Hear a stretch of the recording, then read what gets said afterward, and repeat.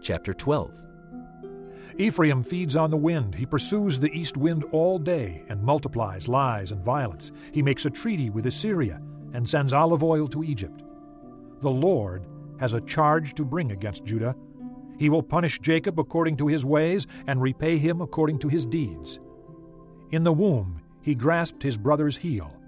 As a man, he struggled with God. He struggled with the angel and overcame him. He wept and begged for his favor. He found him at Bethel and talked with him there. The Lord God Almighty. The Lord is his name of renown. But you must return to your God. Maintain love and justice, and wait for your God always. The merchant uses dishonest scales. He loves to defraud.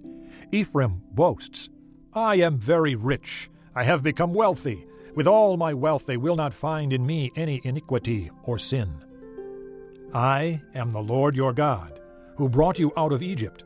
I will make you live in tents again, as in the days of your appointed feasts. I spoke to the prophets, gave them many visions, and told parables through them.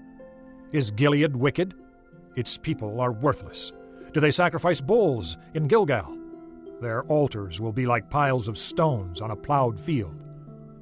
Jacob fled to the country of Aram. Israel served to get a wife, and to pay for her he tended sheep.